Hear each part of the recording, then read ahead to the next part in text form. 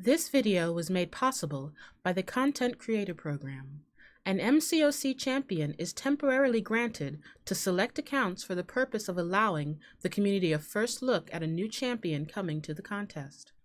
All granted champions are removed from accounts before they are officially released to the community. Hey everyone, Shaedow here, and welcome to another Marvel Contest of Champions video.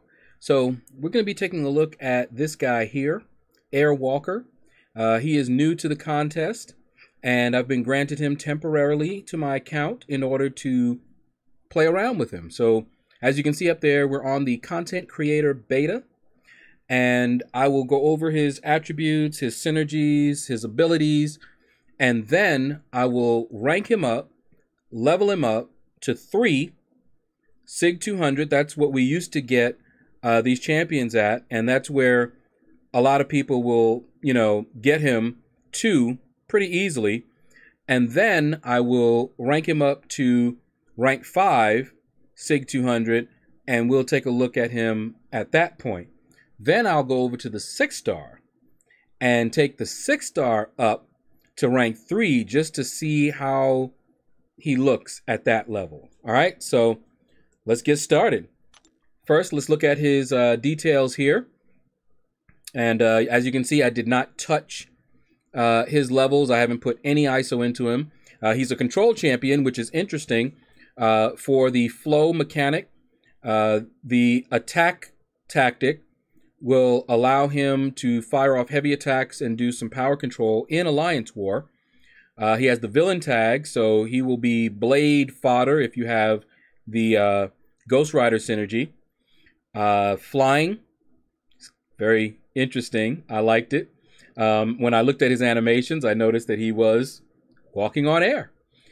He's a large champion, and he's also metal, so he'll be food for Magneto. All right, so let's take a look here.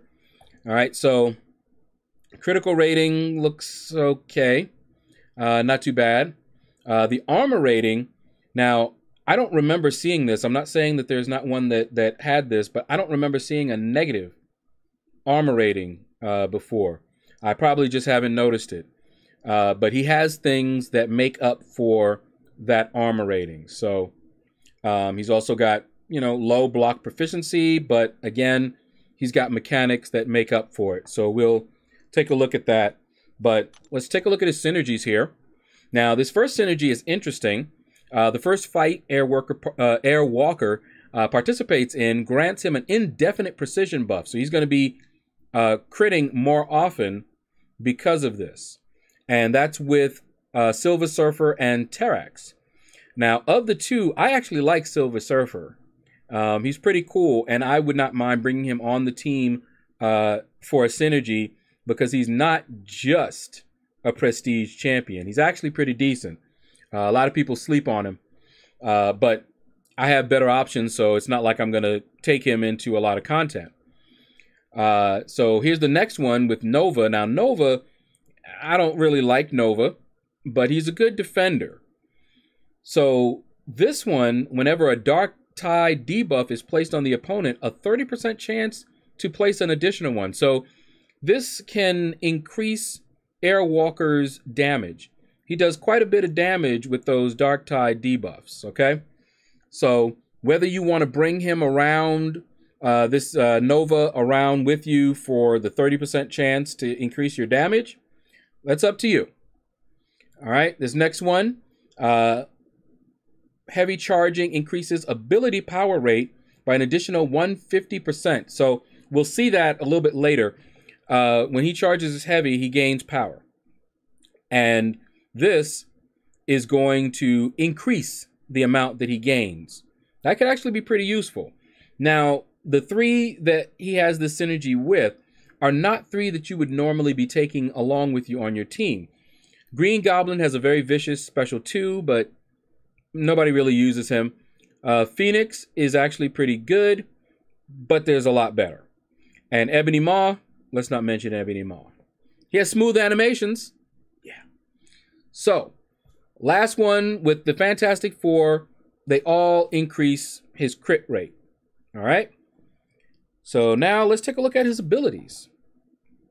So this one is Awaken. And that's where he gets that Dark Tide debuff on an opponent every 20 seconds. So it's a steady application of this debuff every 20 seconds in the fight. Now, we'll look at what it looks like, SIG 200, and see how much that goes up, or down rather, because it's most likely going to decrease, and I don't know how much it's going to decrease. Offensive combat power rate is decreased by 40%. Remember what we said earlier. He gets power in other ways. Okay, so now, here's why he had those stats. Power Cosmic, persistent buff, max of 3. Look at what it does, and that will tell you why he had the reduction that you saw. Gain 3.5% of a bar of power every 1 second. You can max these out 3 times. You can stack them 3 times. Okay? Look at the armor rating he gains. Again, 3 times you can stack this. Attack rating. All right? He starts the quest with 1 Power Cosmic buff, which persists between fights. So automatically, right off the bat, without doing anything, he's going to have that extra armor rating. He's going to have that extra attack rating. Okay? It persists between fights. He gains 1 of them when he wins a fight. So after 3 fights, he will have his max. Okay? When Airwalker has no Power Cosmic buffs, he will gain 1 after a 7.5 second cooldown. So when you're fighting him, and I fought him with Symbiote Supreme and with Black Widow Clairvoyant, because they nullify a lot, makes him very easy. Okay? So nullify champions, very good counters for him. His special 3 can only be used if Airwalker has 3 cosmic buffs or is defending. So what that means is that you have to win 3 fights in order to fire off your special 3. How that's going to work, what that makes him, I don't know. But we'll play around. We won't be able to do that in Realm of Legends, but we will see his special 3. All right, when power is drained, locked, or power burned, inflict 3 Dark Tide debuffs. So if you take someone against him like, oh, I don't know, Magic, even Warlock, you'll get a lot more of these Dark Tide debuffs. Now, what do? Why don't you want these debuffs on you? Well, here we go. They'll reduce your block proficiency. Okay, now remember, you can have a max of 10. So each one reduces your block proficiency during the opponent's special attacks. So even if they block your special, it's still going to hurt them. And it lasts indefinitely. Ugly. Champions suffering from both Armor Break and Dark Tide take direct damage every 0.5 seconds. This is where a lot of that damage comes from if you fought him and you got wrecked. This damage is equal to 2% of their opponent's base attack per Dark Tide. 10 max stacks. And remember one of the synergies. Okay? That has the potential to add in a lot of damage. Okay? Opponents remove 1 Dark Tide debuff every time they fill a bar of power or whenever the Power Cosmic is nullified. That's why champions that can nullify his buff, nullify that Power Cosmic buff, are really, really good against him. They will not have to worry about that Dark Tide debuff. Okay, now let's take a look at this Dark Tide passive and its cross fight. When the opponent has 10 Dark Tide debuffs, okay, that's you. When he puts them 10 Dark Tide debuffs on you, they are combined into a passive that lasts for the rest of the fight and the next 2 fights. That's ugly. The Dark Tide passive counts as 10 Dark Tide debuffs for Airwalker's abilities, and also gains additional effects based on the opponent's class. And we will talk about that in a little bit, where they list out the different effects that that has per class. Now, if you're fighting him with Void, you know you do a lot more damage the more buffs, debuffs they have on them. I believe that this had something to do, I'm not sure, someone was telling me that they may have been fighting with Airwalker. I don't remember, but that actually messed them up because it rolled into a passive. So instead of having 10 debuffs, it may not have been void. Instead of having 10 debuffs, it went down to just 1. And whoever they were using, the debuffs actually made a big difference. And going back down to 1 messed them up. But yeah, it may not have been void though. If the opponent has a Dark Tide passive, Airwalker's 4th light hit refreshes 2 armor break debuffs on them. Okay, now here we were talking about this earlier. When charging a heavy attack, increase ability power rate by 300%. And heavy charging can be held for an extended duration. We'll play around with it. 75% of any power gained while charging is lost over 0.75 seconds after the charge stops.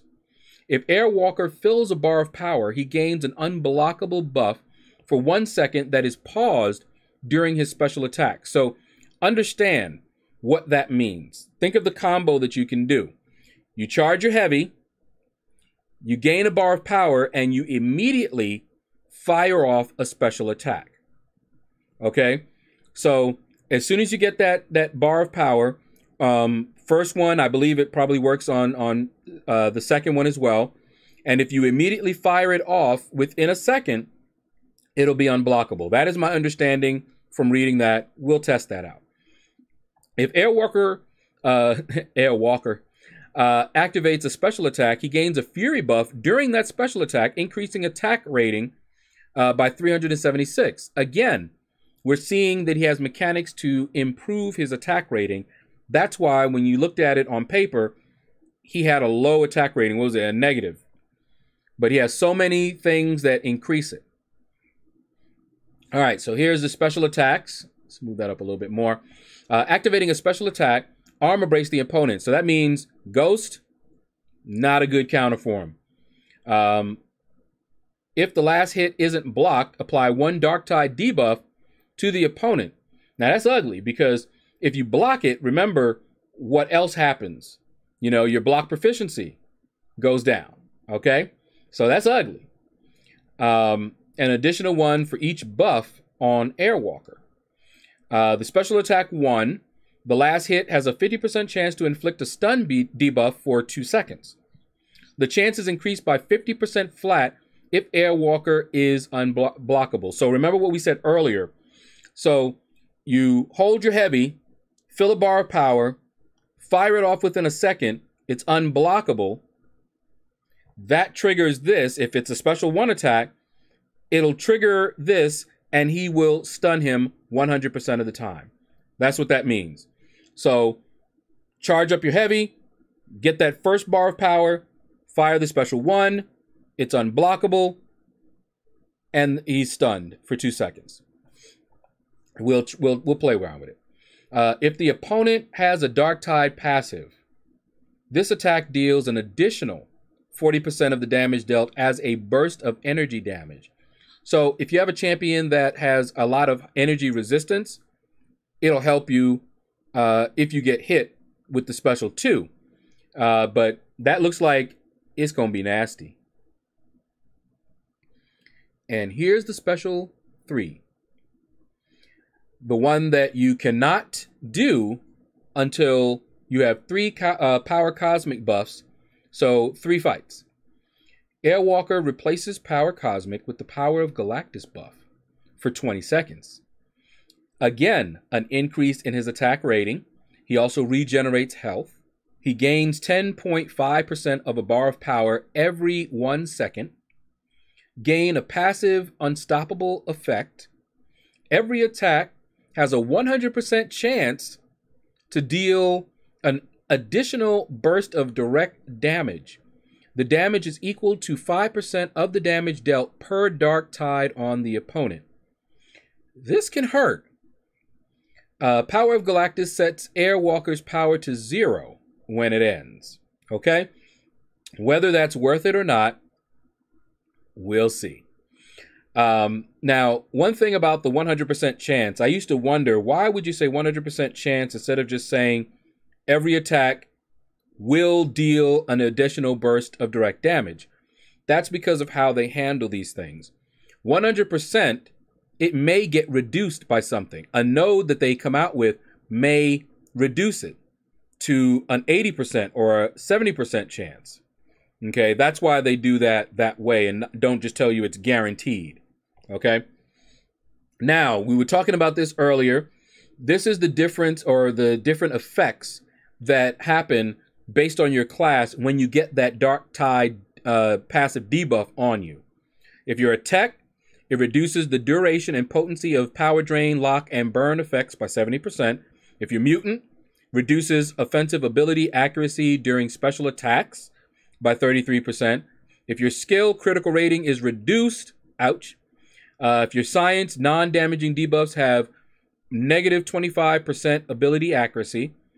Cosmic buff's potency is reduced by 50%. So that'll damage pretty much all of them, like Corvus. Anybody that relies on their buffs, Corvus, Hyperion, they'll still be good, but they'll be reduced in effectiveness. And finally, mystical energies resist the Dark Tide, so it has no additional effect. So mystics are fine. Okay, so now I'm going to rank him up to 3, Sig 200, and then we're going to come back and take a look at him again. And then we're going to take him into Realm of Legends, see what he looks like at rank 3, Sig 200, and then we'll rank him up, max him out, 565, and then do some testing there. All right, so we'll be back in a moment. Okay, we're back, and as you can see, I took him up to Sig level 200, rank 3. This is how we used to get the champions. So we'll test him out at this level, and then we'll test him out at his max level, and then we'll test him out as a 6-star. All right, let's take a look. Whoops, not that one. Let's take a look at his abilities, see what they changed. And so it reduced his, like I thought it would, the time that he was going to inflict Dark Tide debuff every 8 seconds now from, what was it, 20, 22, something like that. So that's significant. It's going to add that debuff very, very often. So I would say that I'm trying to think if he needs to be awakened, but it seems like that is a really, really good thing to have. So at this point, this is my initial impressions. You want him awakened and you want to max his Sig out. That would be my initial thoughts. Okay.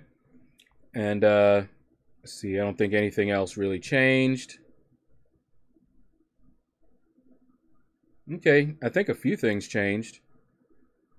You guys can look back and compare it, but I think some of these values did go up. Yeah, I think they went up. All right, let's take a look at his attributes now. So you can see his hero rating at this level, what his health looks like. And let's see here. All right, so his crit rating is now up to 16%. Damage rating is pretty decent. His armor rating has gone up to 8.8 negative. And his block proficiency is at 60%. All right. So now we'll have a little gameplay and test this guy out. I have not tried him out yet, so let's do it. All right, so this video is already a little bit longer than I had planned for it to be. So we're going to go into Realm of Legends, face Winter Soldier. And we won't be able to see the special 3, but I will be able to show you the special 1, the special 2. We'll be able to look at his heavy attack, the little power gain we get. See if we can get his special to be unblockable. All right, so what I'm going to do is I'm going to build up almost to a special 1. All right, let's bait that out. Okay, so he got his special 1, so it wasn't unblockable. But you notice he did get stunned. It was a 50% chance. All right, but he is gaining power. All right, there we go. There we are. All right, so he was guaranteed stunned and it was unblockable. All right, so you got to see that. right, let's build up to a special 2 and see what that looks like. Yep, Winter Soldier waited for me to attack before he would attack. Here we go. That's a special 2. All right. Now, I'm just curious. It says that you cannot get your special 3 off until you have 3 of those cosmic buffs. So I'm curious as to what'll happen. I suspect it'll just fire off a special 2 instead. But I just want to see it. Okay. Damage doesn't seem to be too big. Okay. There's a special 2. But I'm not sure if I actually was at a special 3. Let's try that again. And keep going. Now, remember, this is a rank 3. We will take a look at him again at rank 5. But I might do that in another video, just to keep this one a little bit short. Alright, yeah, see, he can't get to a special 3. Alright, you see that? No special 3. Interesting. Interesting. Because I know with some of the guys we fight, you know, when they don't have a special 3 active, it'll let them fill 3 bars of power, but they'll only fire off a special 2. So I was just curious. Alright. Let's, a little power game, but it doesn't really matter. Here we go. Got that unblockable again, and he's stunned. Okay, he's definitely not suicide friendly. That's for sure. Alright, let's quit out of this, and we are going to go into Uncollected. And we'll do like 3 fights so that we can see his special 3. And then in another video, I will take him all the way up to rank 5. And we'll see what he looks like there. And I'll rank up the 6-star. And we'll do the same thing. All right, so let's just go on in here. And... okay, wrong one, because those would be way too easy. And it would be annoying. Let's go Uncollected. Rather than that beginner. Okay. Now, let's go over here. So he needs 3 fights under his belt. So let's go ahead and get going. Oh, I didn't look at the node.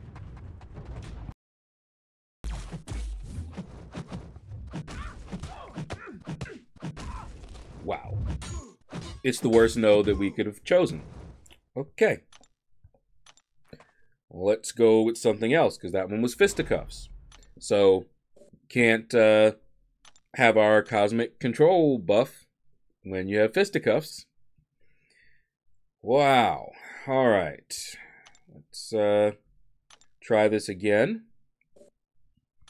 Let's take a look. Shouldn't have any buffs here, so let's go to the left this time. Just the trials that happen when you try to go through and you don't read the nodes. All right, let's go ahead and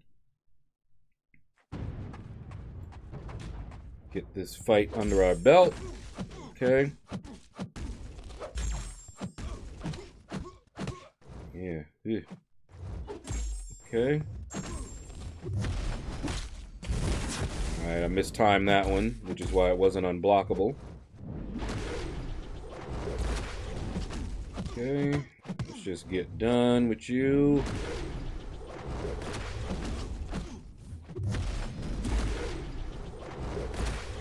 Yeah. It's a little tricky because he does have a little bit of a power gain anyway. So if you're trying to, you know, catch it right when he fills a bar of power, you don't want to do it with the heavy. So what we would likely do, and we'll try it in the next one, we will just wait. As soon as we have a bar of power, fire off that special one immediately. And that should work out a little bit better. All right, so that was fight number 1. Okay, let's try this one here. What is that? Great. Okay, so let's keep going. All right. Come on. And I'll just watch as soon as I fill up that bar of power. Okay, no. Didn't really do much of anything. Okay, come on. But we do have the 2 buffs rather, and this should have been 3. Let's see here. Yep, we've got 3. So at this point, we should be able to fire off that special 3. All right, let's build up a little bit. We don't want to kill him.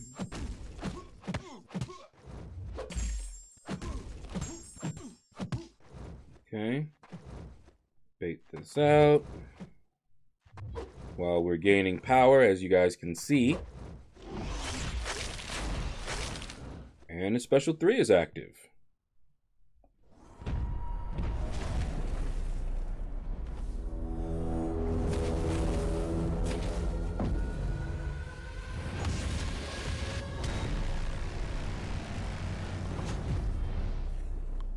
That is an epic special 3. All right, so that is how we're going to end the video. I will have other videos showcasing him a little bit. We'll rank him up to rank 5. We'll also take the 6-star to rank 3. So look forward to those videos. But for now, that's going to do it, guys. Thank you all for watching. My take on him, first impressions, I'm a little underwhelmed. I love that special 3 animation, but I'm a little underwhelmed. That might be because I run suicides all the time. He's not suicide friendly in the least. His damage didn't look like it was, you know, insane or anything to really write home about. He doesn't seem like he's a bad champion, but I can't see myself using him over some of my other champions. Now, that might change when they add new content. If you guys remember, Human Torch, most of us did not think Human Torch was that good when he first came out.